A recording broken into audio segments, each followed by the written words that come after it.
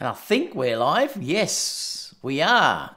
G'day everyone. Popping in for our usual Friday chat. Just let me check I've got all of these turned off. No, I didn't have that one turned off. So pop in the chat just to say hi. We are on pre-show. Let me start the timer so I can put all of the appropriate times in. So, hi everyone, I'm just saying hello in the chat. Let me bring up that. Oh, I can make that a bit bigger actually. So we're going to have about 10 minutes or so of just pre-chat where you can all just say hi.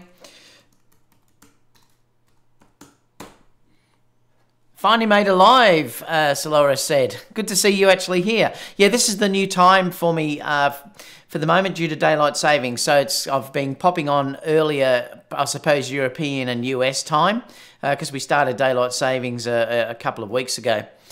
So let's see who's here anyway. So do say hi in the chat when you're coming in. So Gerald was saying hi. John is also saying hi. B&B Films is saying hey. Solaris has just put on there saying it's the first time he's made a live showing, which is fantastic as well. Ray says, hi David, hope you're well, dude, enjoying your coffee. I'm going to have a real coffee today, not the other coffee. It's cold today here. Stupid Melbourne weather in November. We're only having a top of 14 degrees Celsius today. It's ridiculous. And then we go up to the high 20s again by Monday. It's typical spring weather here. It's up and down like a yo-yo, so it's a pretty cold one. So Kerry's going to bring me in a coffee actually this morning because she's off today. Chris said, hello David, beautiful day in Los Angeles, good Corona day. Yep, I wish it was here as well. Shaver said, sup David. Slice, I just woke up late. Hospo life. Okay, hope you're feeling okay. Studio 96 has just said hello. Billy's also saying hi David. Gerald says just 3 months till your USA trip. I know, how fast is it coming around, Gerald? I did organise my visas a couple of last week, I think. So they're all ready to go now. So we're just now waiting for things. We're getting really excited because it is starting to get pretty close. So I'm really excited. Can't wait to meet all of you Americans over there. And WPPI is going to be so much fun. The other thing too is we're going to have meetups sort of all over the place. So, you know, we'll have some meetups in LA and Santa Monica, hopefully. And also, we're going to Vegas. You're all welcome to join us on Vegas through the trips we're going to do there and to the desert, at the canyons and things like that Gerald's organising. And then we're going to go up to Yosemite and we can have a meet-up somewhere in San Francisco as well, which could be great as well. So I'm so looking forward to meeting all of you if possible. The following year, we'll probably go to Europe, so then we'll meet up with the European viewers then as well, which should be great too. Who else have we got popping in? Ray, sorry. Top of 14 hard, that's our summer. I know, it's freezing here. The funny thing was, 2 days ago or something, we were high 20s, and now it's down to 14 today as the top. But it goes straight back up on, I think it's high 20s by next week, I think. But as soon as it hits summer, we'll be fine again. Yeah, it's 27 degrees on Monday, so it heats up again. I'm glad to say. Ben said, bloody early, mate, laugh out loud. I know, Ben, this is the time I do now, seeing we got daylight savings now. Hi from Idaho. Kevin said, hello, David and everyone. Lee has said, hello, David from the UK. G'day, Lee. Hopefully I can catch up with you after next year, as I'll be in the UK as well. 0007 said, when it's too cold for coffee, vodka or rum do nicely. I know, I could have had that this morning, couldn't I? I love it. Bjorn says, hi from rainy Germany. I think it's going to rain here today, actually, too, Bjorn. Hi, David, from Glenn in Hastings, England. Hi, Glenn, how are you? Oh, Yosemite, I have to make that. Went in 2007, amazing. Yeah, I can't wait, actually. I'm really looking forward to that. Snowing here in Michigan. Wow, you are snowing early, MJ. Or is that usual for this time of year? We've got fairly bad bushfires already starting here in Australia. The whole of New South Wales and Queensland here, there's fires everywhere, so it's pretty bad. I think we've got temperatures in the north up to around 45 degrees Celsius. So it won't be long until we've got temperatures like that, I would say. Now, a couple of things I thought I'd share with you before we... Oh, no, I might mention that at the start of the live show. We've still got about 3 or 4 minutes before we start the real show, because I wanted to talk about an issue I had with the A9 on the weekend, so I thought I'd discuss that with you all. Got some interesting things to share today. Look, there's not much in the Sony rumours. I mean, there's little things we can talk about the Sigma and things like that, and some Sony A7 IV stuff. Also going to talk about Leica and stuff, or Leica and stuff like that as well, so we're going to have some interesting things to talk about anyway. Ben said, hammering with rain here at the moment, Dave. It's coming your way. Oh, there you go. Thanks, Ben. Ben is a friend of mine. He only lives, 15 minutes away from me. So we're obviously in for a bit of rain. Ray said, shooting a wedding tomorrow and probably 7 degrees. Wow, that's cold for a wedding, Ray. I'm off to watch my TV shows, so I'll watch this show in editing on Sunday, which is what I usually do. Love listening to the show I'm working. No problem at all, Ray. It's good that you do follow me. Guys, if you can, there's about 50-odd watching now. If you can give me a thumbs up, it makes a big difference, because YouTube doesn't give out notifications half the time. So I would really appreciate it if you can give me a thumbs up. It just lets others know that we're live.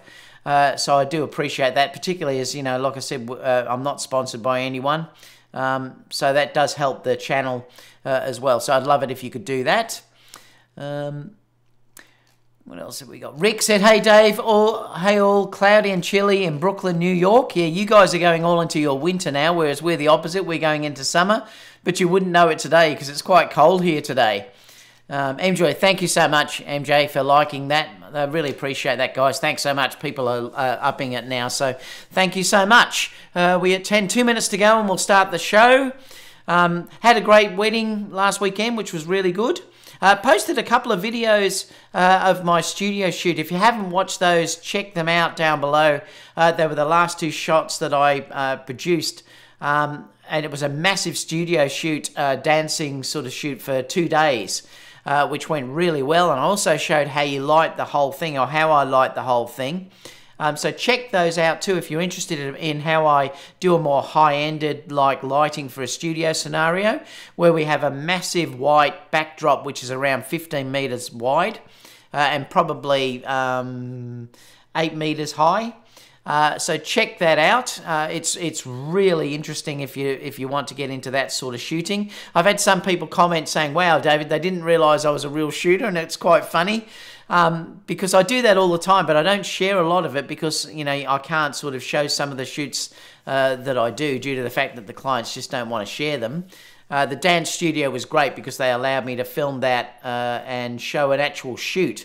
The audio was a little bit bad because I was on my iPhone. I just sort of shared it quickly, but it gives you an idea about how the shoots work. But if you have checked that dance studio one, that was only one shoot for over 2 days. We shot for 2 full days starting at 9 in the morning and went till 6 at night.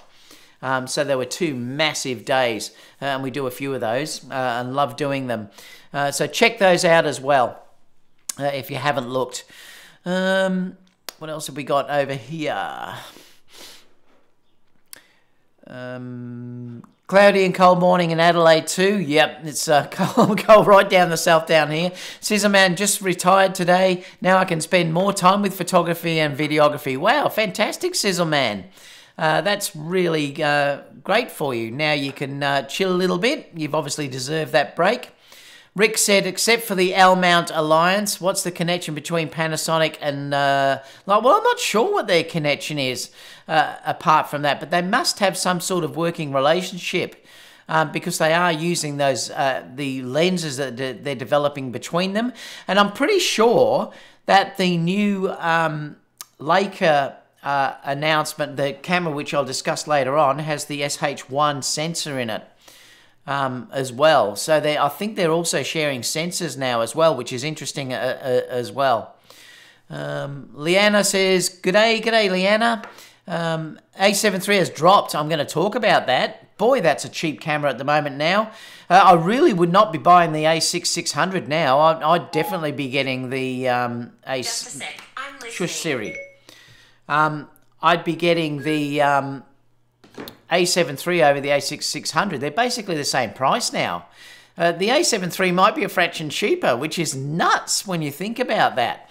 All right, guys, I'm going to pull over to the thing and we're going to start the show. Let me just bring up the Osler images. Let me clear that.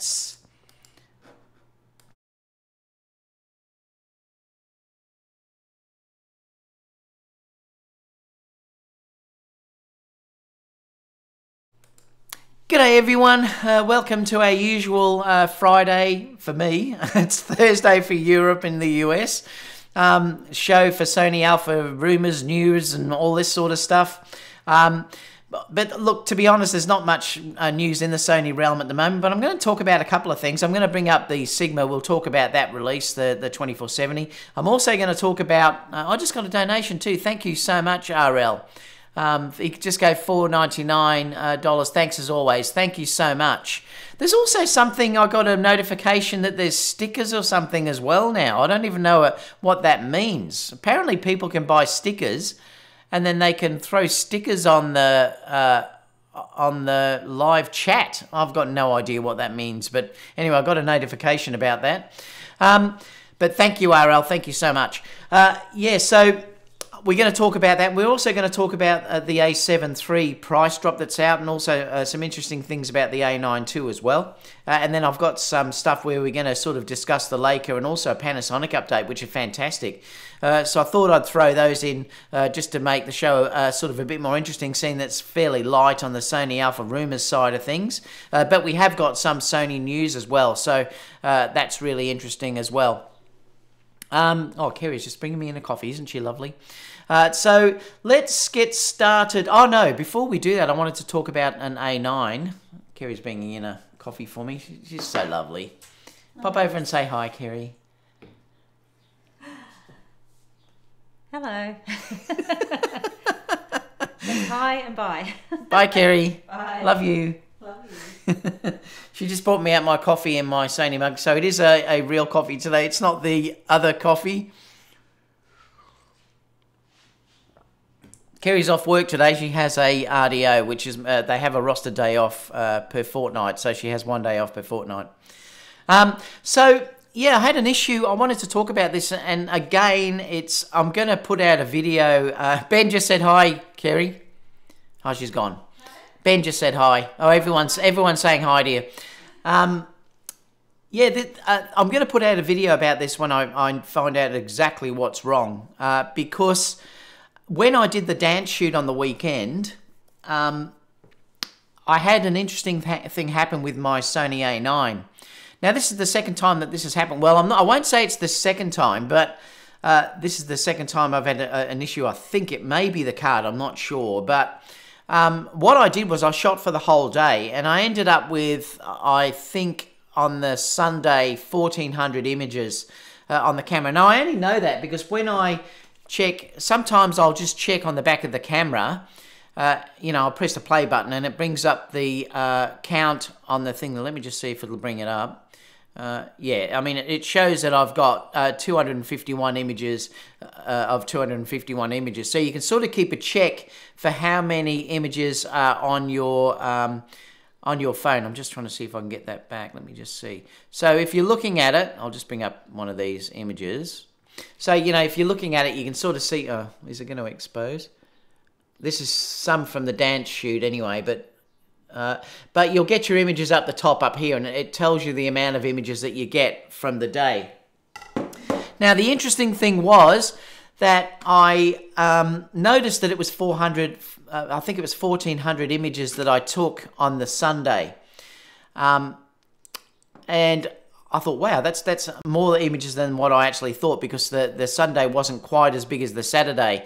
So I thought, wow, that's quite a lot of images. Anyway, when I came home and I put the images into Lightroom, I noticed down the bottom that it said there was only 900 images. And I thought, that's weird. There's 500 images that are missing. And I thought, oh no, this is a disaster, because this is a paid shoot. So I was using my Sony A9, and I had a Sony, the Sony high-end card in the fast slot, and I had I can't remember what the card was in the second slot. It's the same as these. Let me just check what they are. Yeah, I think they were just SanDisk 128. So they're these that are in the... Is that going to... I've just got to get it off my face. I had these in the second card slot.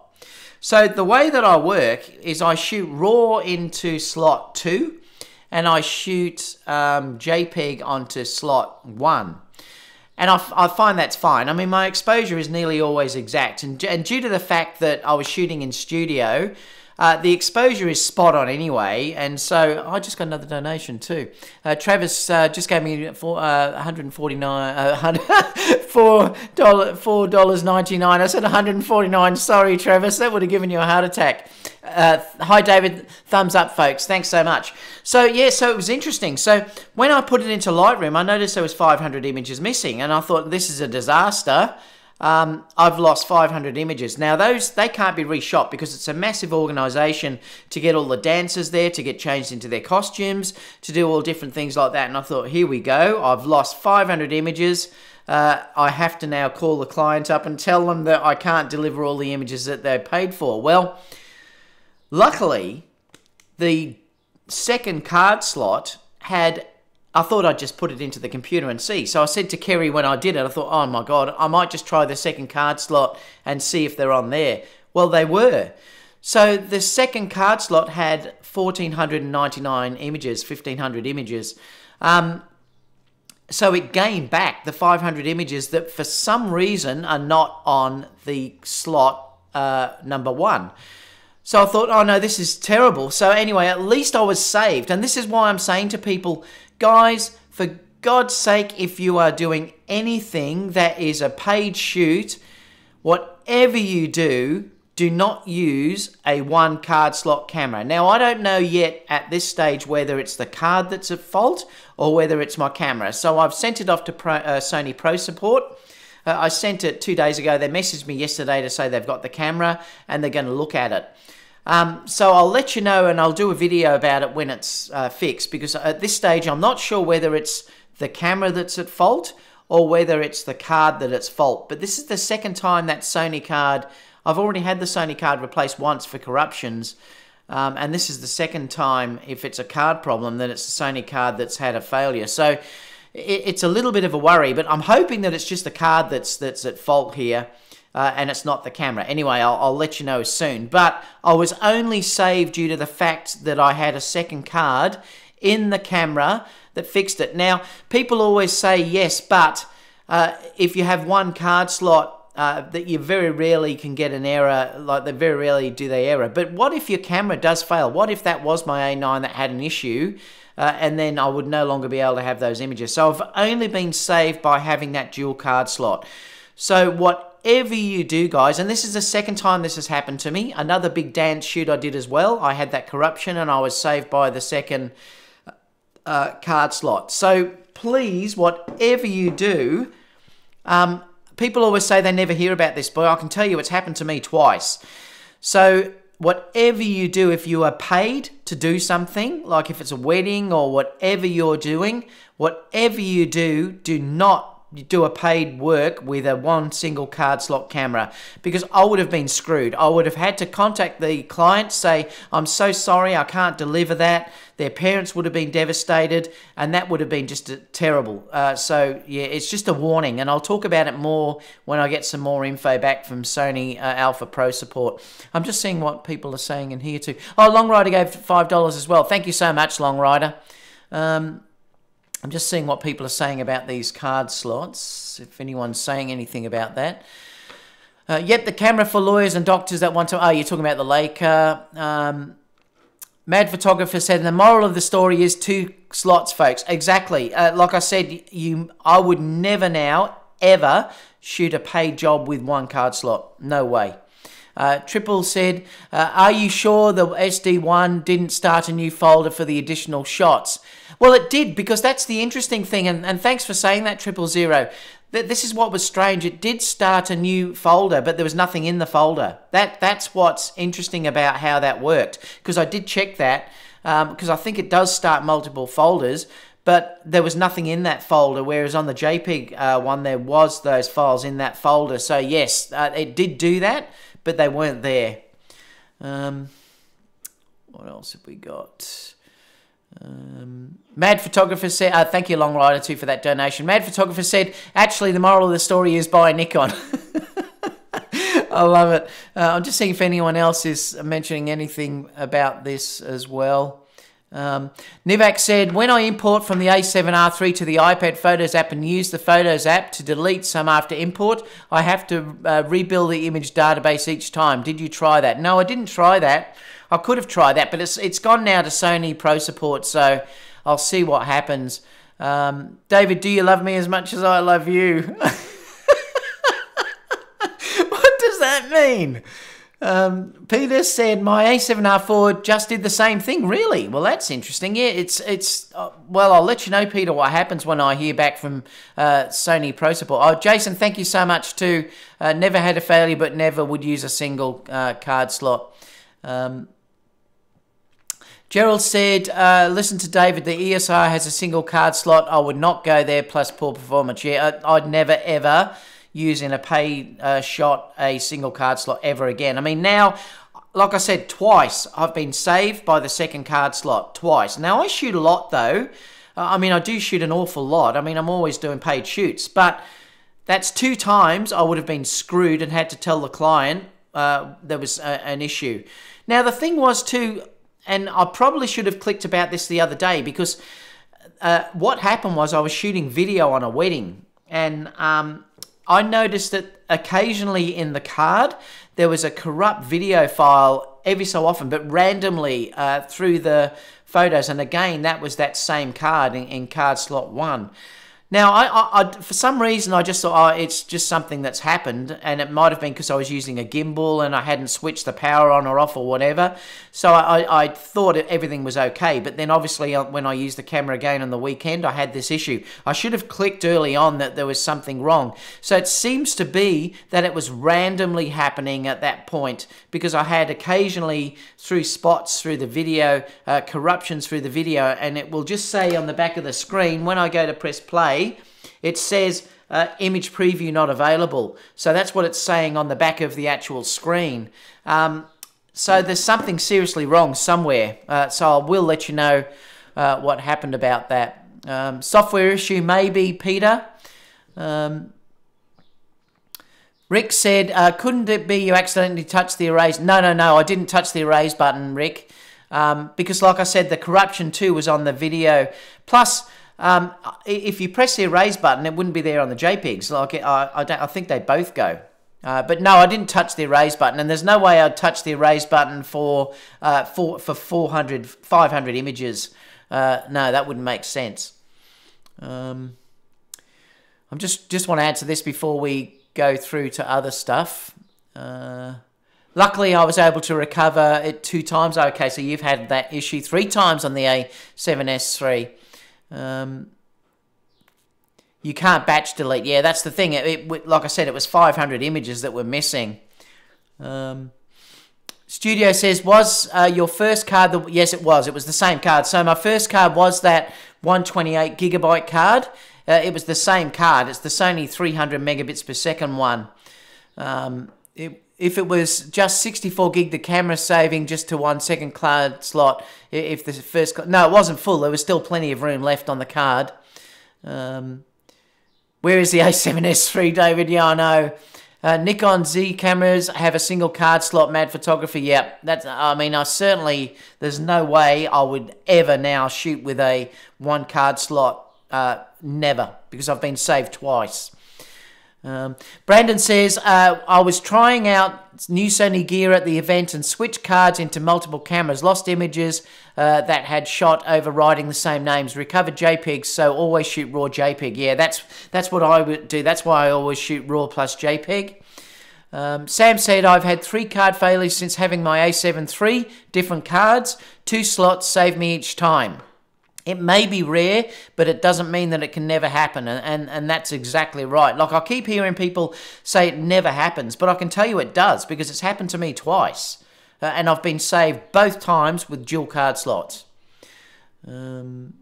Sal said, that has happened to me. I got 2 new cards and it did the same thing again 2 months later.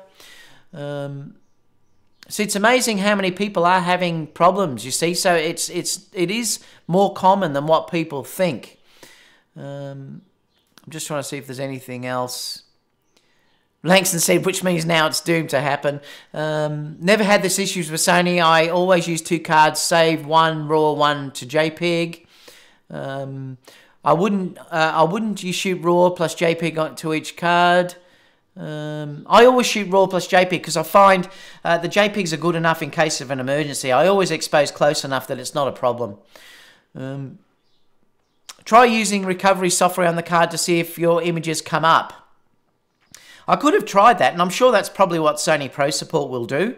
They'll get back to me, and they'll certainly check what the problem was, and I'll find out, and I'll let you know. I'll do a video about it, and I'll let you know what the outcome is, guys. Ralph said, finally made a live show. Good to see you here. Rick said, I have the A7 III, so this is scary. I usually do video on one card and still images on the other. Yeah, and that was the thing too, that when I did the wedding recently, I didn't do a backup, and this is where I was stupid, because I really should change the settings, and I've done backup from video to the second card as well, because then I would have recovered those files, I think, that were having issues that were corrupt through the card. So I've learnt my lesson there. I'll never ever do that again. I'm also going to back up video. If I'm shooting video, I'll just do video backup to one card to the other. Gerald says, I remember you had an issue with your first Sony card long ago. Yeah, that's right, Gerald. So this could be the second one. If it is an issue, I'm going to give the Sony cards up and go back to the SanDisk. The Sony SD recovery tool has saved my bacon once. Were both cards recording RAW plus JPEG? No, single, Raymond. So I record singly, RAW to card slot 1, JPEG to card slot 2. If you shoot tethered, does it matter how many card slots you have? No, I don't think it does, Delta Dave. That's it. Okay, all right, so let's get started anyway on the show, because I just wanted to bring that up and mention to you about, be very careful, guys. Always make sure you've got a backup solution whenever you're shooting, particularly for a paid shoot or something that can't be reshot. All right, so let's go to the first story. So let me just put in here 27.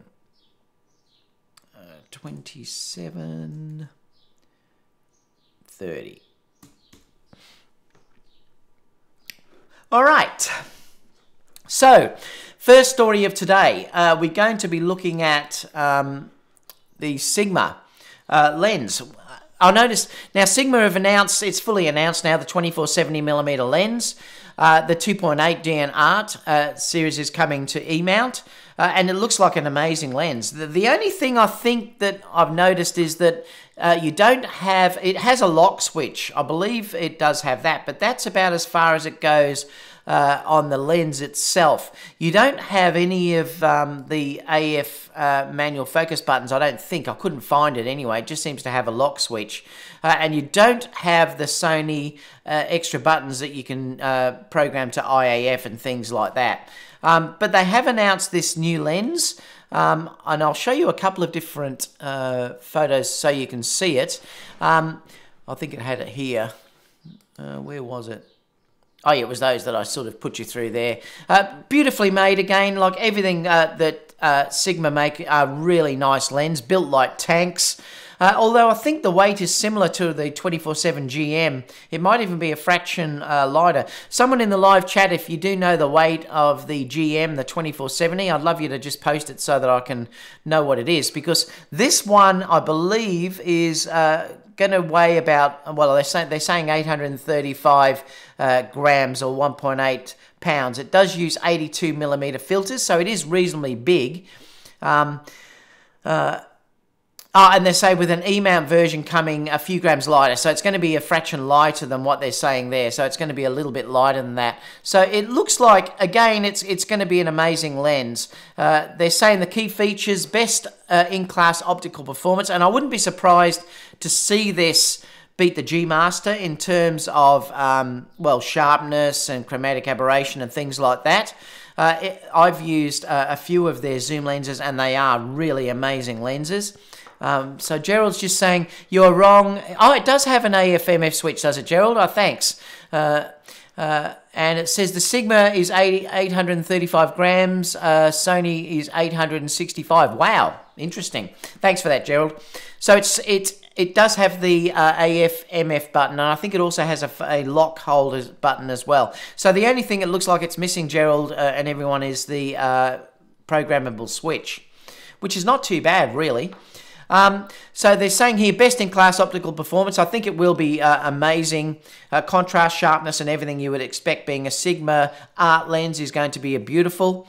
Ensuring compatibility with the latest full-frame camera bodies as well. Flexibility for various uses and photographic environments. It's dust splash-proof body and lock mechanism. They really are built like a tank. I mean, they really are. It says it has a zoom lock switch, lens hood with a lock, a mount with dust and splash-proof structure, compatible with lens aberration correction, available mount conversion service, designed to minimize flare and ghosting, evaluation with Sigma Zone MTF measuring system.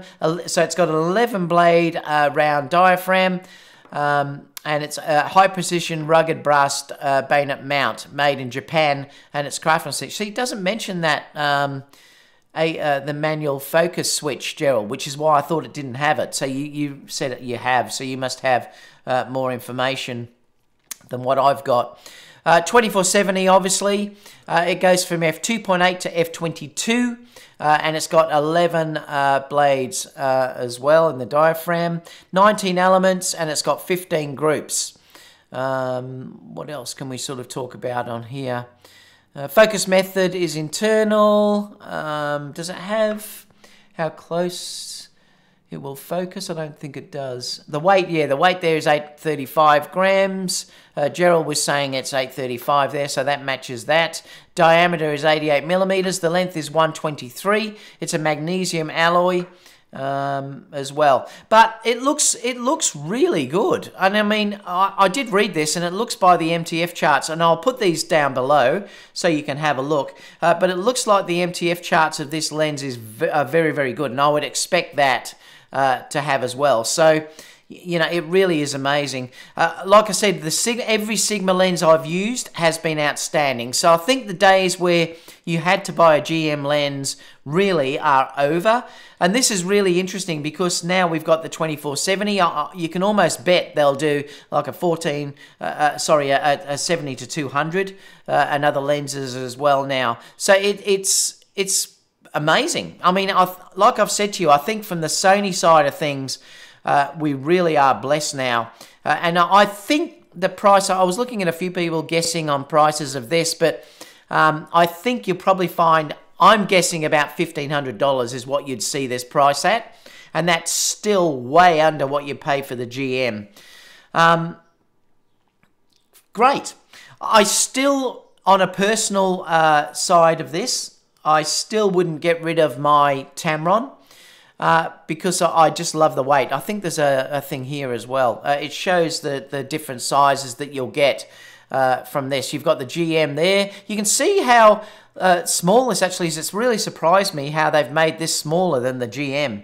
I don't know why they've put the lens hood on there. If you look at the lens barrel itself, you can see there's a big difference between the two there. And then you can see the size of the Tamron lens as well. I think there gives you an idea if you want to see the, you know, your size of your Tamron lens. So it's going to be about the same size as what this is. So it's quite a bit smaller than what the GM is, which is interesting. Like I said, personally, I'm going to stick with my Tamron 28 to 75. I've got the 24 GM anyway, so if I need to go wider than that 28, I can stick the GM 24 on there. I love the weight, particularly of the Tamron, and the size. It's a 67mm filter thread. All the NDs that I've got have the 67mm. So, you know, if I want to put it on a gimbal, if I want to transfer everything between everything, I love it. I love the weight of the Tamron, and I also love the quality. I think probably, and I'm guessing because it's not released yet, but I'm guessing that the Sigma probably will be the best of the bunch.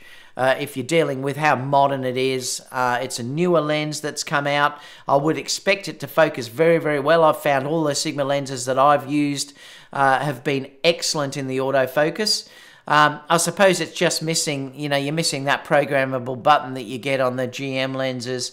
So that's really all that's probably missing. And you're going to save a fair amount of money, which means you'd have enough money to buy another lens if you wanted to. I think it's really a great release, and I'm excited. I'm excited for Sony users that if you do want to, that typical 2470, like I said, I've got the Tamron, but that's 2875. Some people do want 2470. So if you do want that 2470, the Art Series lenses, I can't recommend enough. So fantastic overall.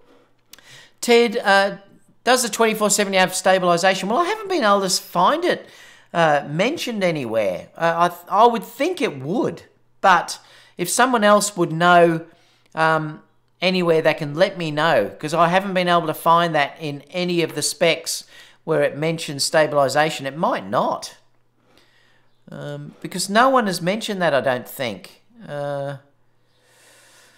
Wasn't mentioned down here, was it? Yeah, it doesn't mention it, so perhaps it hasn't.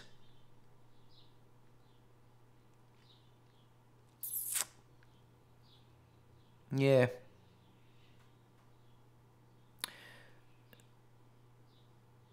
Yeah, I don't know. Hasn't been mentioned. All right, let's go over to the chat anyway, because I want to see what people are saying about this before we move on to the next story.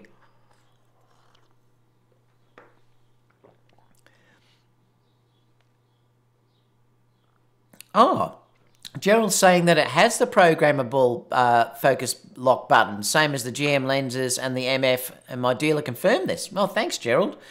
Well, you've told me a lot that they're not saying actually over on the specifications. Both are heavier after 8 hours of hiking. Jamie said, missed a notification, damn it. Yeah, I know it's bad. Like I said, it's the notification's shocking. That's why, guys, if you can give me a thumbs up, I do appreciate it. Jim said, thumbs up, 140 viewers. How many have not given their thumbs up or thumbs down? Oh, we got one thumbs down. I love it. Jason said, I believe the Sigma is smaller and lighter than the GM and would probably have better IQ. I think it probably will have better IQ as well.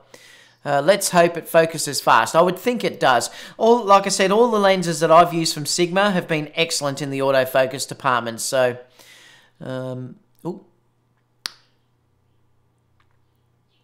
else have we got? Does it have image stabilization? Well, that's what I can't find.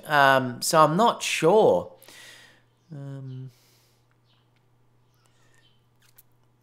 Kevin said, that Sigma sounds intriguing, but just a little late. I'm in love with my Tammy. So am I, Kevin. I love that Tamron. I really do. No EOS stabilizer, so I think it may not have IBIS, but your Sony body has IBIS. Exactly. As long as you do take into account, remember you do have your internal IBIS on your Sony cameras. As long as you take your shutter speed into account, it's not really an issue. It's only an issue if you haven't got any stabilization at all, like my A6-400 doesn't have any. That's why I love that camera so much on a gimbal, because the gimbal does that for it. But your stabilization is in your camera, so you know, as long as you don't go ridiculous in the shutter speed, you'd be fine. Sony should reissue the 2470 GM with less weight and a smaller profile. Like I said, I've discussed that many times. I do think that Sony will produce another 2470 and a 70-200. Those lenses will be due for an update to a version 2. It's only a matter of time. Nikon do it, Canon do it, Sigma do it. You're going to find that they will do a version 2 of those lenses, which will be much better than the previous lenses. I'm not saying those lenses are bad, but they will give you better focusing. They'll probably put the linear focusing motors in there, and they will probably improve the quality a little bit too. I prefer shooting telephoto, so the Tamron 28-75 works out for me anyway. I love that too, and you know what? And I think it's interesting because it gives it a much better portrait look, and I use that at the dance shoot that I did on the weekend. Being able to go to 75mm on the Tamron really is amazing, because the extra 5mm does give you a fraction more of that more portrait type look as well. So that can be an advantage. Yes, you lose out on the wide end a little bit, but you do gain on that longer end a little bit. Gerald says, I have the Tamron 17-28 and I love it, but I may get the Sigma Art 2470 2.8. I love that AF/MF switch and the programmable focus hole buttons. Jamie said, I would not be surprised if there was an updated GM lens coming from Sony. I would think so too. Guy with the camera said, good times ahead. For sure. Like I said, we have so many options now on Sony. It's amazing.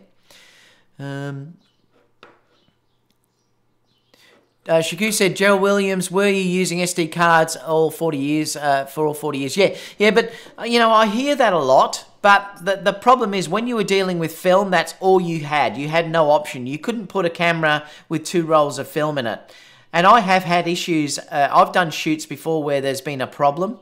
I did one, I mean, I shouldn't say it. I did one shoot years and years, and luckily it wasn't a paid shoot, it was for me. I did one shoot and I forgot to put the film in the camera. And I finished the shoot and I went to take out the film and there was no film in it. Look, it's like cars never used to have seatbelts, but now they do have seatbelts and you put them on. If you've got the choice to have something that has redundancy, you really should have a camera that has redundancy than have one that hasn't got redundancy. You owe it to your clients. What would have happened if I had a single card slot camera? I would have lost that shoot. I would have lost money. I would have lost my reputation with that client, because, you know, that they wouldn't care that the camera had a corruption. All they'd care about is that they couldn't get their images. So I would have had my reputation damaged. And like I said, I would have lost lots of money. And I've only been saved because I had a camera that had dual card slots. I think that has to be considered. Josh said, I've heard that it does not have ISIS. Yeah, IBIS. Yeah, I don't think it will. Gerald said, it has the programmable focus hole button. You keep saying it doesn't. No lens stabilization. Jamie, no, I've said it has got that, Gerald. I said it has got that now, the focus hole button. I said it just doesn't talk about that anywhere. Jamie said, overall, I think the addition of the Sigma option of the 24-7-ish range rounds your purchasing options out well. GM for the high end, Tamron for the lower end, and Sigma for the mid-range end. I think the quality, though, the interesting thing there, though, Jamie, is when you're saying high-end, mid-range, I think the quality is pretty on par between all of them. That Tamron in the center is as sharp as any lens I've ever used. It is incredibly sharp. Yes, the edges may be a little bit less sharp, but I don't care about the edges. Really, that doesn't bother me at all. But in the center, it's sharp. I would think that if you're talking about quality-wise, I wouldn't be surprised that the Sigma out-resolves the GM. But we have to wait and see. If it has stabilization for the name, it will be OS in it. Yeah, I don't think it does. DP review says no stabilization. Yep, thanks. Gerald says, David Oster, go to the B&H site for the lens. They say it all. Thanks, Gerald. Trust you. Ralph said there is a more detailed spec sheet on the Sigma site. It will have AF/MF switch and the AEL button. Thanks, guys. No image stabilization. Will Sony do any E-mount sign lenses? Well, you never know. I mean, I'd love them to do that. They may not, though, because they're only manual focus. You can use any sign lens that's out there, so I'd probably not.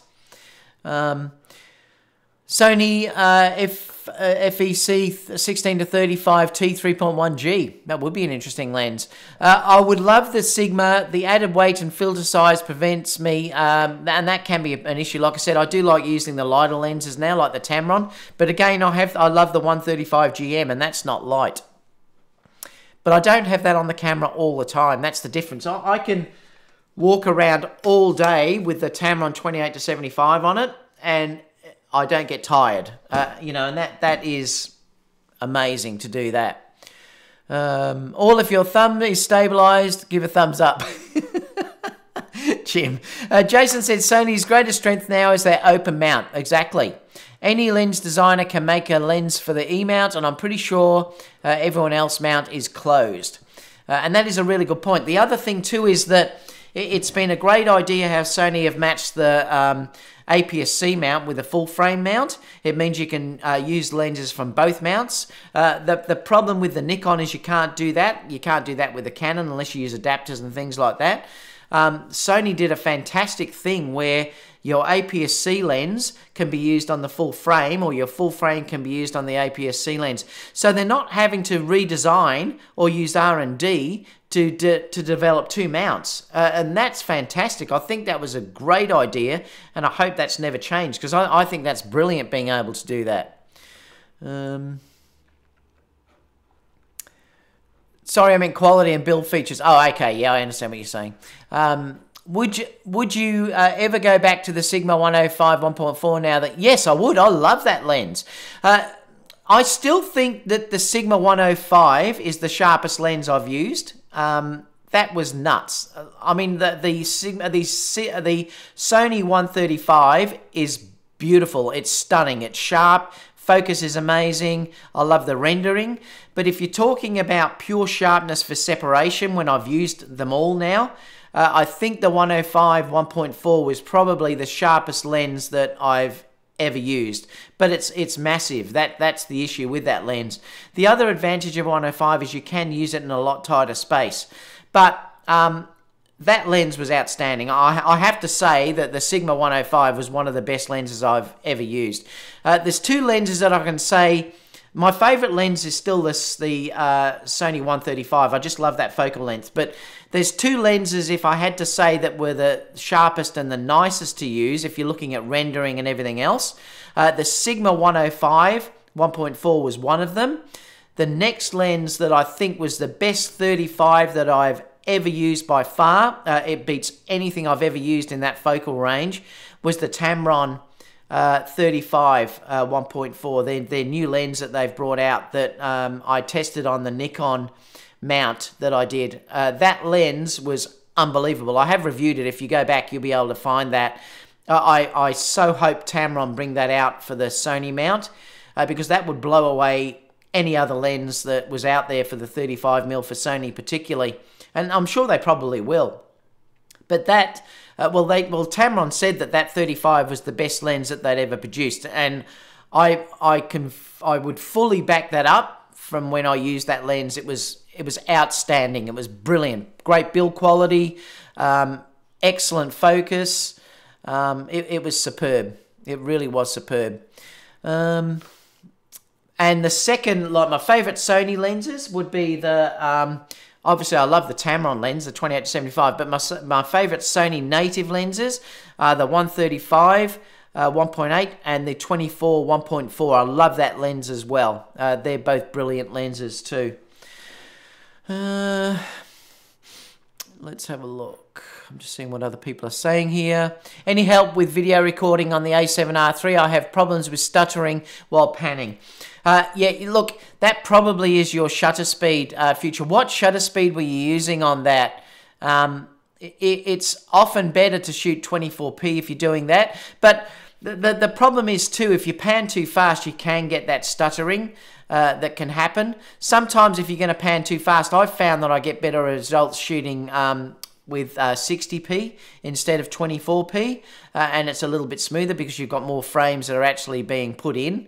But it's more technique too, so let me know what shutter speed you were using. Rick said the old Sigma 2470 2.8 lens for Canon and Nikon was 1,100. Hope the new one is about the same price for Sony E-mount. Jason said it will be more expensive. I think it'll be 1,500, but that's what I'm guessing it is going to be. Would you recommend the Tamron 28 for the A6 600? Yes, I would. As long as you understand that you're going to get roughly, what, a 35mm or 40mm, I can't remember the conversion.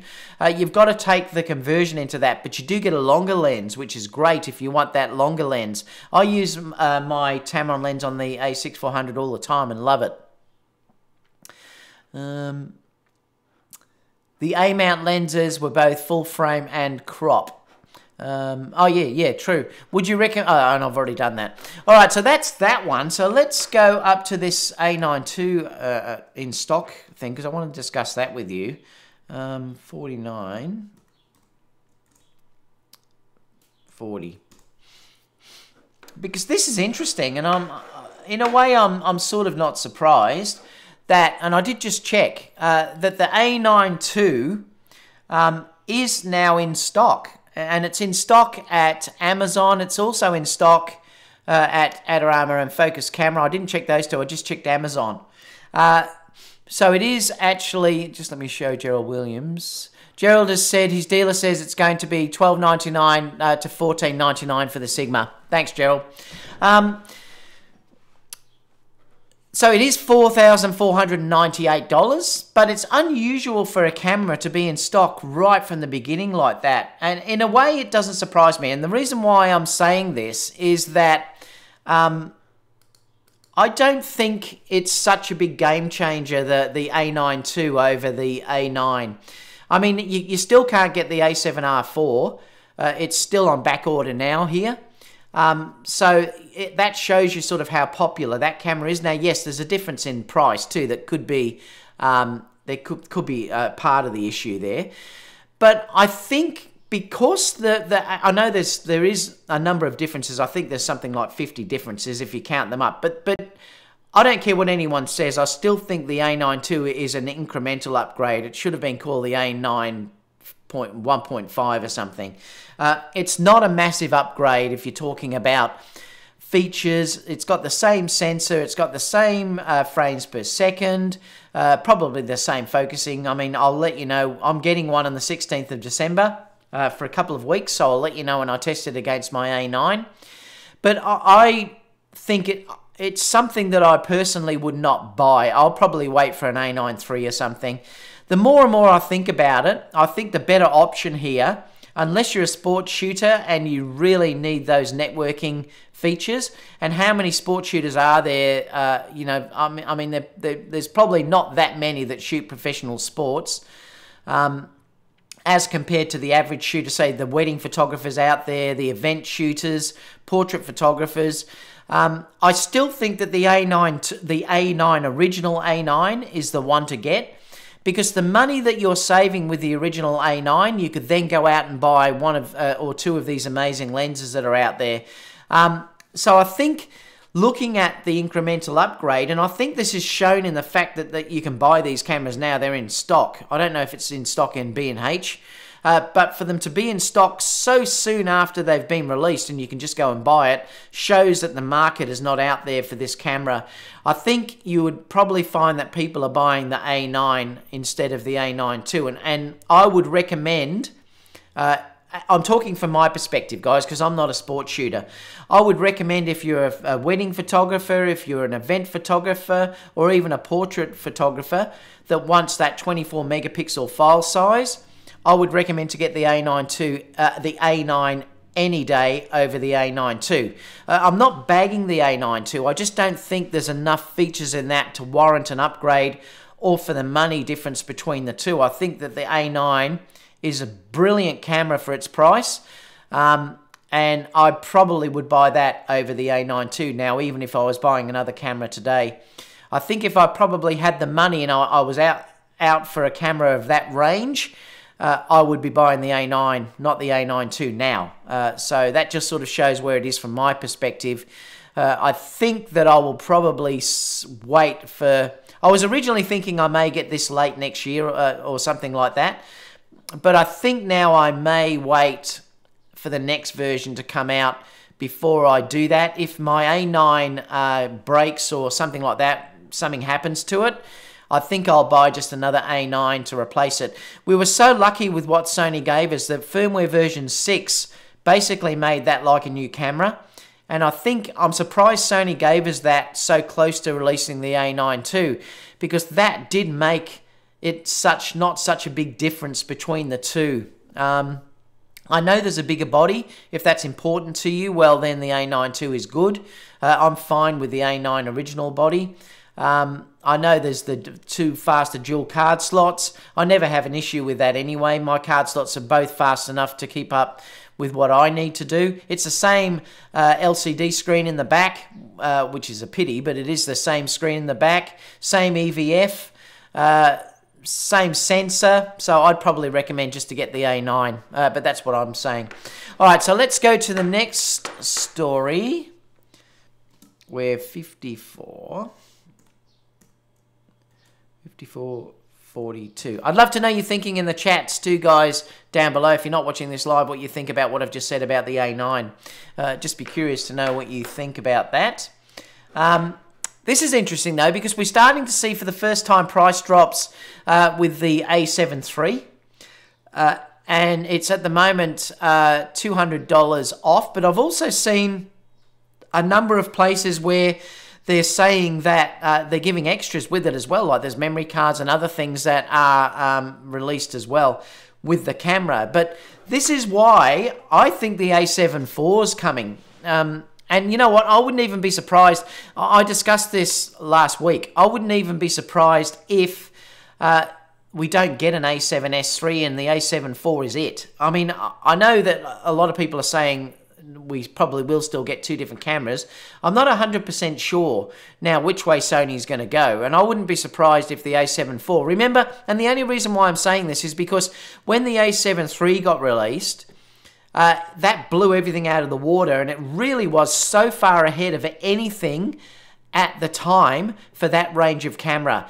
So if they do the same thing with an A7 IV, this could be the camera that has 4K 60 in it, and it might be, say, a 38 megapixel sensor, or, you know, it could even be the 42. We don't know, but it'll probably be much higher. It may be a sort of dumbed down version of the A7R IV with better video specs in it. I mean, that could be what it is. But now we're starting to see price drops on the A7 III. I'm just wondering whether the A7 IV is just around the corner. And when I say just around the corner, obviously we're talking now about the start of next year.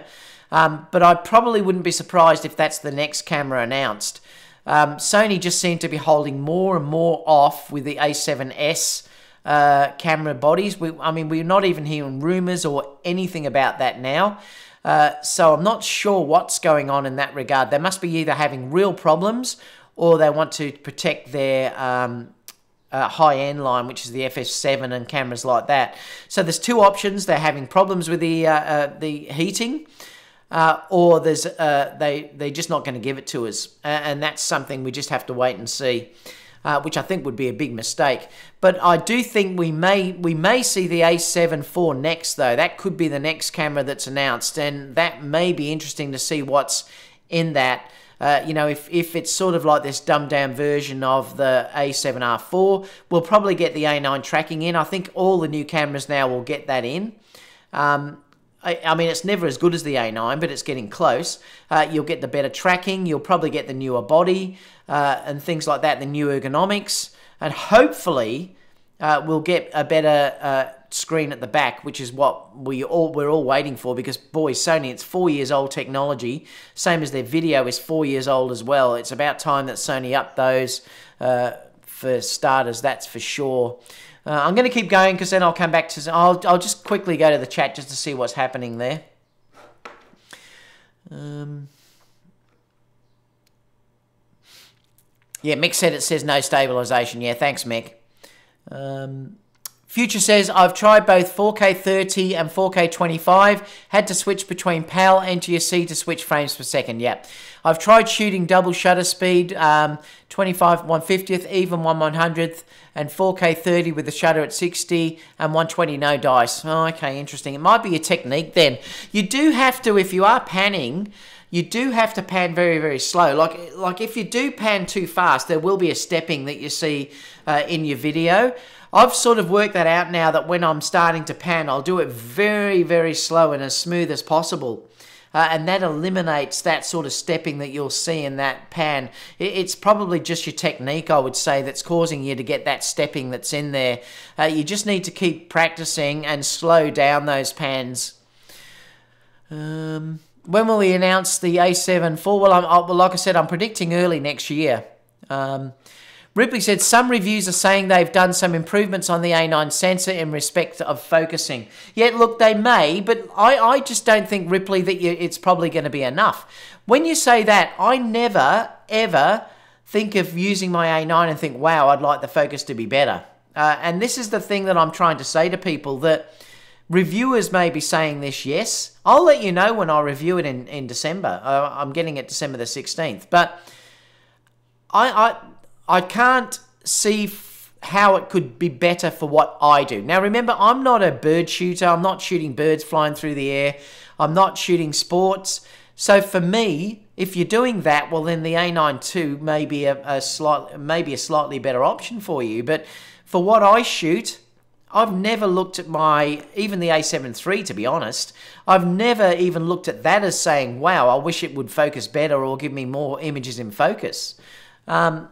So I don't know about that. Look, as a normal user of using these cameras, I've never thought that they need to be better. Sony didn't register any new camera code, so it's unlikely we'll get the A7 II. But Bjorn, sometimes Sony announce them and then they're announced a few days later. So don't get too caught up on that. If you go back and check Sony Alpha Rumors site, often they'll announce the code number and then a week or two later the camera can be announced.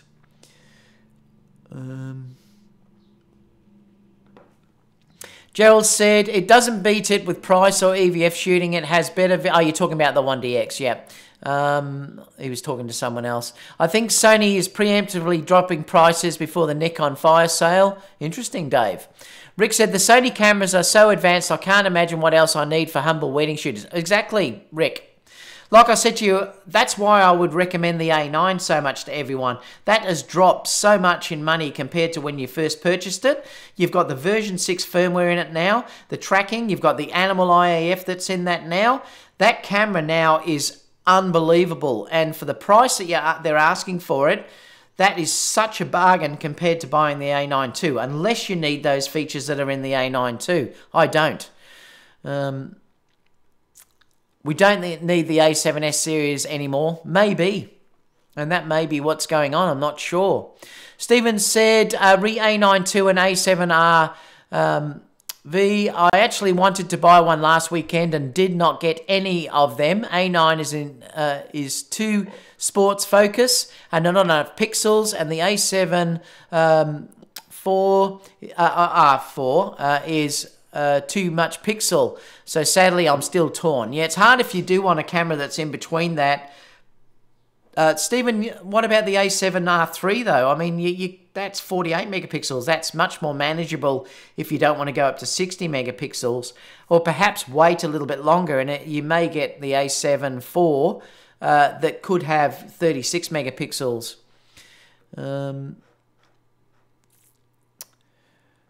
Jim said you can probably buy your A7 for WPPI. You never know, Jim. I'm new here, wondering what you shoot. I shoot the Sony A9 and the Sony A7 III Kia. They're the two cameras, and I also have the A6400. Would the A7 III justify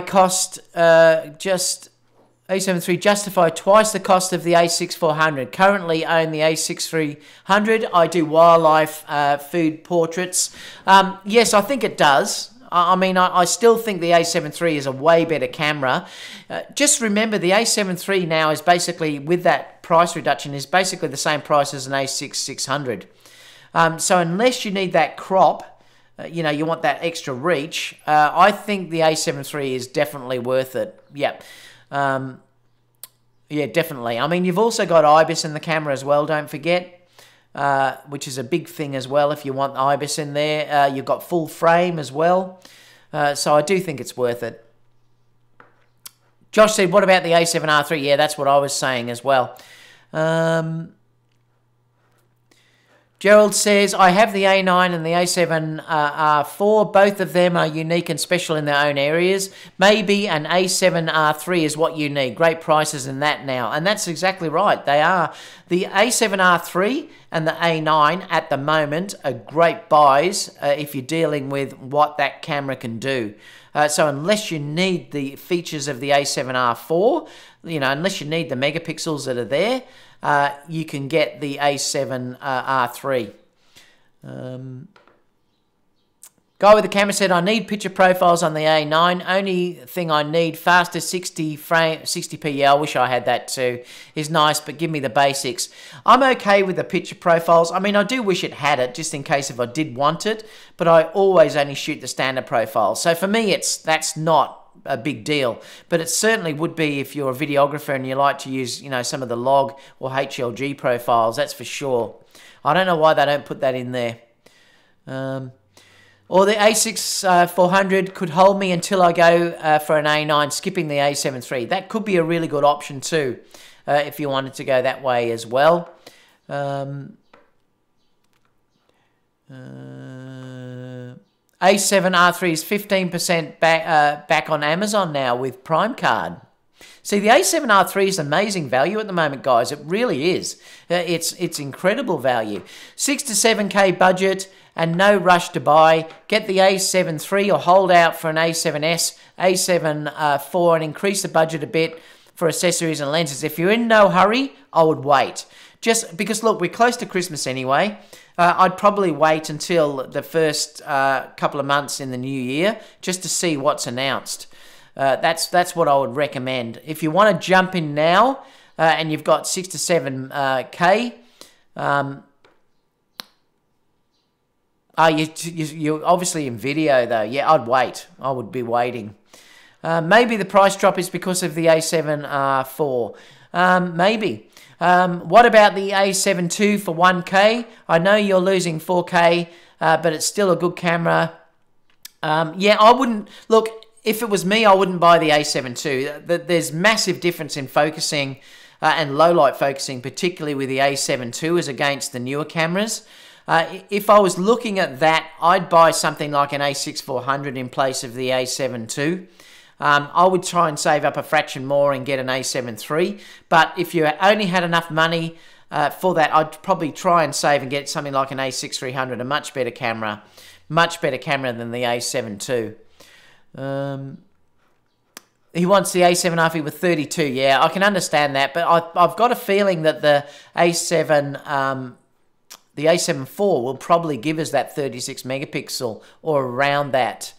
I have an A7R2 viewfinder has deteriorated grainy. What would be a step up to cure those woes? I have the A7 III now and the A7S2. A7R3 probably would be a good one, or the A9 would be a great upgrade if you're dealing with that, Chris. But if you want the file size, a good step up would be the A7R3. I'm impressed with the people that have patience. I wouldn't be able to wait. All right, let's go into the next story. We're going to look at the Leica. What time are we on? 1:07.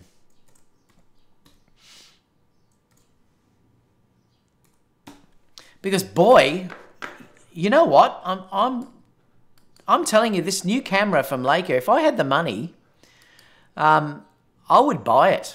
I really would buy it. This camera is beautiful. And I have to admit, look, what is it? I think it's nearly 6,000 US. But for Leica, that actually is a really good price range. I'm surprised that it came in under for around that money. This is a stunning design. I'll just show you the design to start with, and then we'll talk about the specs that are on it. But it's beautiful. I mean, the one issue is it is a fixed screen though, so you haven't got the ability to fold that out at all. I don't know why they haven't given that. Maybe because they want it very robust. I'm not really sure. But the design, I think, is gorgeous. I think it's a stunning design. It is the L-mount design, so you will be able to use the Sigma lenses on it, and also the Panasonic lenses that have been developed. But it's got some great features. I mean, I think it's got the same sensor as the Panasonic SH1. It's got internal stabilization of 5.5 stops from native SL lenses and adapted N lenses, so you can use the adaptive M lenses if you want to. It's a 47 megapixel full frame CMOS sensor. The ISO range is 50 to 50,000 and enormous dynamic range and color bit depth of 14 bits per RGB channel. Leica says it delivers unparalleled level of detail and rendering quality. It's got this image processor that allows virtually zero shutter lag and 10 frames per second shooting and up to 20 frames per second electronic shutter. It probably will have rolling shutter though if you're dealing with the electronic shutter. The A9 seems to be the only camera that can do with the 20 frames without rolling shutter due to that stack sensor. But you can do 20 frames per second anyway if you need to. Someone just said too that it's got IP54 weather sealing. Wow, that is really cool. The ability to suspend the sensor to shift, it allows multiple shot modes, so you can do your pixel shift as well. But look at the video specs. I mean, just let me go to here for a second. Video specs on this camera are nuts, really. I mean, this is where Sony seriously have to lift their game. The Leica has very respectable suite of video features with a headline resolution of 4K 60p, captured from virtually the full width of the sensor. So in other words, there must only be a very small crop. At even higher resolution, 5K 30p, so it'll give you 5K 30p mode, is available from a crop region. But we're still waiting for full details on exactly how much crop is employed. But it also says here that video can be shot in 8 or 10 bit. So it has 8 or 10 bit mode straight to the memory card. Remember, we're limited to 8-bit on Sony. We have been for 4 years. 8-bit to 10-bit mode straight to the memory card, and it outputs 10-bit stream via full-size HDMI port. 3 video gamma profiles are available, so it's got the Rec 709, L-Log, and it's got the 2020 and HLG 2020 as well. And it says, meanwhile, the SL2 can, of course, also capture HD video at up to 180 frames per second. A new sign mode essentially switches the SL2 into fully manual operation, including focusing, and translates key exposure settings into appropriate video language, shutter angle, ASA, and T-stop. This camera is pretty nuts if you're talking about video specs. That's why I think that it's the SH1 sensor that's inside it, because wow, you're talking about 4K 60, 10-bit, 180 frames per second if you're in HD. All the logs are there that you need. HLG, it looks amazing. Again, the design is just beautiful. The touch screen on the back apparently is gorgeous. You can see here the interface looks stunning. It will be a full touch screen as well. This is where I'm saying that Sony can up their game so much. The screens are terrible. I don't want to say that, but the screens on the back are terrible on the Sony cameras now compared to other manufacturers out there. Like I said, I went to a workshop the other day with Yervant and I looked at the Canon EOS R, and that screen killed my Sony A9 and A7 III screen. It just killed it. I mean, if you look at the screen on the back of these, it's beautiful.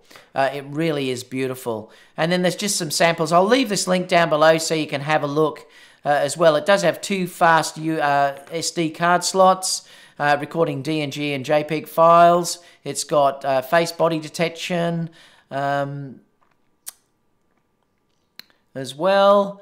And then there's just some sample shots that you can see coming through this as well if you wanted to have a look at that. But it looks amazing. I mean, it really does. And like I said, I think if I had the money, and money was no object, obviously it is. I'm trying to run a business, but if money was no object, I would go out and buy that camera the second that camera was released, because I think that's stunning. I really do think that's stunning, and the specs of that camera are amazing. Last story, I just wanted to talk about this Panasonic, because boy, they've given such a good firmware update. 1.13.40. Panasonic have just announced updates to their multiple cameras, actually. They've actually had the firmware upgrades, the GH5, the GH5S, the G9, the S1 and the S1R, including a G9 boost. And what is the most amazing thing about this? I know Aaron was talking about this the other day. Oh, Chris just said, I watched the interface demonstration on YouTube, from a YouTuber in Germany, and oh my God, worth switching. Yeah, that's why I said, Chris, if I had the money, I would buy it in a heartbeat. That Leica, it's beautiful. Panasonic have done an incredible update. What they've done is, I mean, they've updated everything, but you can now use ProPhoto wireless transmitters. So for the first time, you're able to use ProPhoto in TTL. I did used to use my ProPhoto on it, but it was all manual. You couldn't use TTL. Well, now you can, and it will probably work with HSS as well. But the interesting thing is that the biggest beneficiary of this is the G9. And the G9 is a really great price camera. Basically, what's happened is the G9 has got now all the video features of the GH5. Now, the interesting thing here too is that if you're talking about stills photography, when I use the GH5, if you're dealing with stills, that is as fast as anything I've almost used. Like it is nuts, and low light particularly was brilliant. So the still side of the Panasonic is fantastic. Where it sucks is video, and that's the problem. You need to be using manual focus, and that's what you'd have to do if you bought the Leica. Because the problem is with that focusing system that it uses a detection where it will go, it looks at the subject, it goes past the subject, and then it will come back in. So if you're using it for video focus, you get that racking that comes in all the time. And that's the problem with the focusing ability of the Panasonics. And it's because they haven't gone the same way that Sony have gone and everyone else with phase detection, you're getting that stupid thing where it comes out like that in video. Stills, brilliant. So if you're talking about a stills camera, like I said, if you've ever used the G9, I've tested it. If you've ever used the G9, that almost focuses like an A9. It is unbelievable how fast that G9 focuses on stills. It's incredible.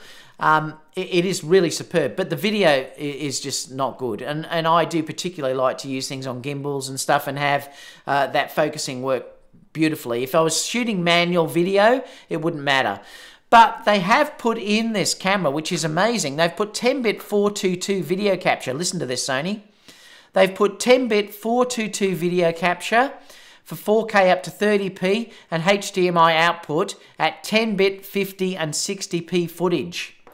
It also gains variable frame rate. That worked fantastic as well. And you can even install GH5's paid upgrade of Vlog to capture waveform capture and waveform monitoring, highlighting how similar the two cameras are from a hardware perspective. The GH5 and the G9 also gain animal detect autofocus, while both of these cameras and the GH5 gains AF on near shift and AF on fast shift options to prioritize near or distant subjects. On the full frame side of things, the S1 and the S1R gain CF Express capability, so you can now put CF Express cards in those, and function better with Sigma L-mount lenses.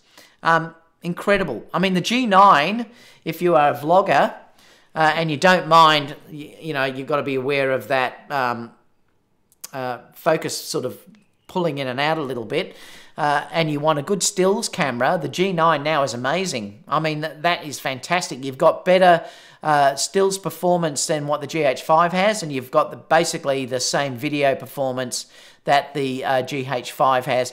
I think you'll probably find that because they've done this, there'll be a GH6 coming fairly soon that will have way better features in the video side of things, because that now, the G9 is an amazing camera. Amazing. So let's open it up quickly to Q&A. Let me just put down here what time we are. 18:30. So let's have a quick look at Q&A. Love to see what you guys think. If you want to, like I said, guys, if you're not watching later on, love some comments down below to see what you're thinking about all these stories. I'm just trying to see what people are saying on here. Chris said, thanks, David. Use a lot of vintage lenses shooting landscape. Love that Leica. MJ said, I'd put it right next to the Hasselblad. Guy with the camera, IP54 weather sealing. Very cool. Josh said, I've got the A7R3 used in excellent condition for $1,550. So you can save a lot over the A7R for you. You can, Josh. That's what I'm saying to you. If you look for a good deal, it does have people and animal IAF. Exactly. The A7R3 is an amazing camera, guys. You don't have to buy the latest and greatest, remember. Often, you may be better off to buy the one prior that's still a brilliant camera, and the money you save, buy better lenses, and then you'll get a much better result.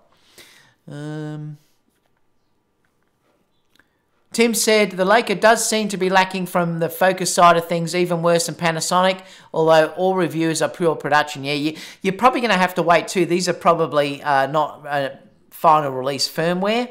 But like I said, it should be as good as what the Panasonics are in stills.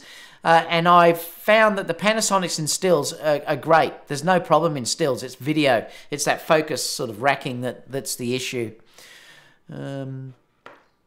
Jim said, I would buy the SL2 if I could justify the cost. Me too, Jim. I love it. I think that looks beautiful. Chris said, Leica is simply purely a sweet machine. I will buy when I can. Be my first Leica. And it's not, I shouldn't say it's not expensive. It's not expensive for what you would think you'd pay for a Leica of that quality. I think good on them for bringing that down to that price range.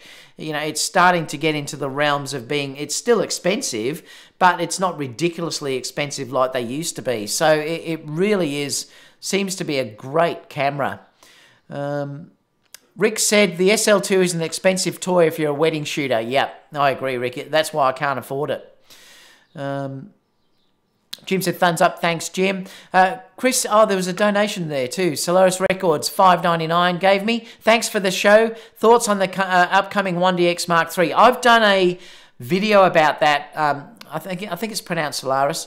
I think that's an amazing camera. If that is as Canon have said, without any Canon cripple hammer hitting it, that is going to be the best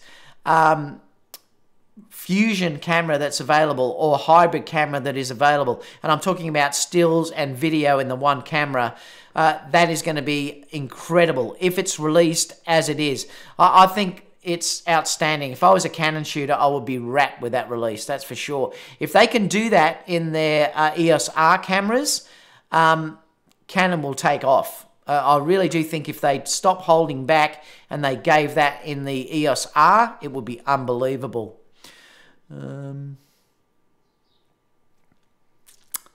Where else are we?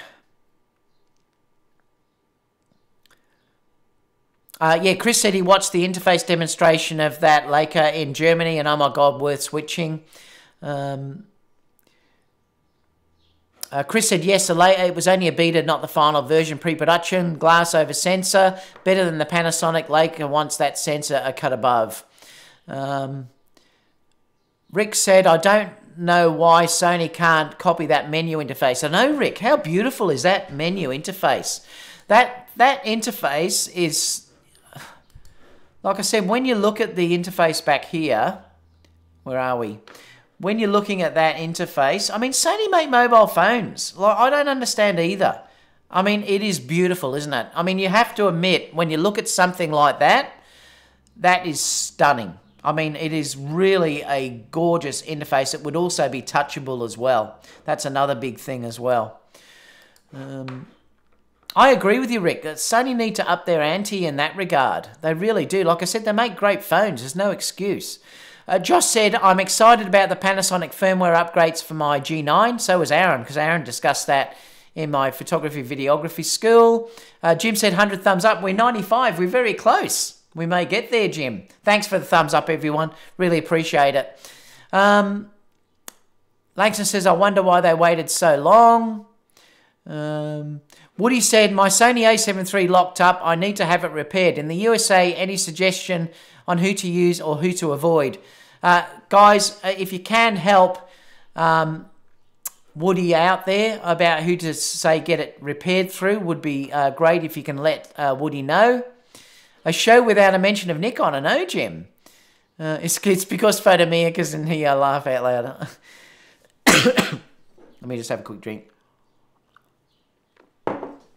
Wayne said the Leica sensor has one glass element over the sensor than the S1R, so it's sharper and works well with the M and R lenses. Yeah, I forgot to mention that. Thanks for sharing that, Wayne. Jim says, I have both the A7 III and the A7R III, both amazing. They are. They're great cameras. M1 Hoff says, I got the new A7R III for $2,199. I know, how great are the prices on that camera at the moment? It's amazing. Oh, no, Torben says, oh no, missed you by 79 minutes. Good to see you in here, Torben. Thank you so much for that donation, Solaris. Triple says, what's everybody using for the 50mm range in full frame? I'm using the Sony 55. I love that. I love the 55 1.8. It's one of my favourite lenses. I adore that lens. Chris says, Leica will be better. The German reviewer was a lone camera by factory, so it's not the final firmware. Yep. Sony 55, Woody said, I love it. I love that lens. TW says, got my A6 600 yesterday and the new 16 to 55 2.8. Oh my God, it's really great combo. Yep, it certainly is. It's a great lens as well. Jim said, I use my Sony 55 1.8. I love that lens. I love the 55 1.8. Great video lens as well. The Sigma 1.4 is good too. Torben says, Samyang AF 45 1.8 here. We've made 104. Thank you so much, everyone. We've made 104. Thumbs up. Thanks, Jim. I've traded my lens and my A7R2 to upgrade. Now I have the A7 III and the A7R III. Great combo. Chris said, Leica moved all the buttons to the left, not on both sides of the screen. Perfect for using while shooting. Like I said, I think the design of that camera is one of the best designs I've ever seen. I think it's beautiful. I mean, I know design is subjective, but I do think the design of that camera is stunning. I love the design of that camera. It's gorgeous. It also has the 5.6 million EVF as well. It's got so much going for that camera. Sigma 50 1.4 Art. Chris said, David, love the show. Thank you so much, Chris. Precision camera for sure for repairs in the USA. Thank you so much, Gerald, for helping there. Tony says, Fuji, Fuji, Fuji. Woody says, thanks, Gerald. Josh says, you bet. It's also more affordable than the Sony 55 1.8. Both are great. Were you talking about the Sigma 50? I'm not sure which one you were talking about there.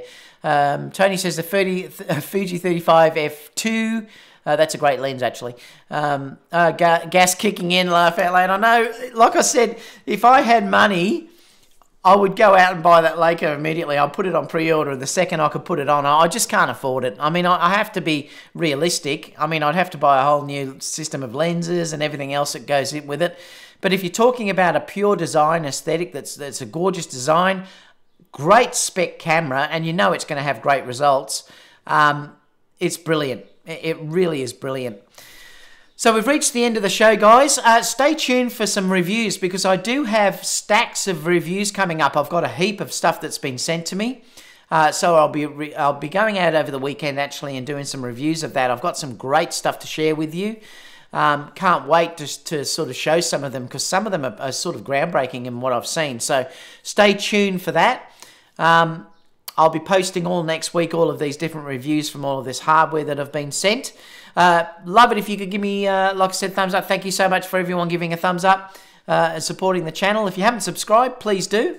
And apart from that, everyone, I think I'll see you in the next video. I think it's time to go and get my, in a New York accent, which is terrible, but coffee.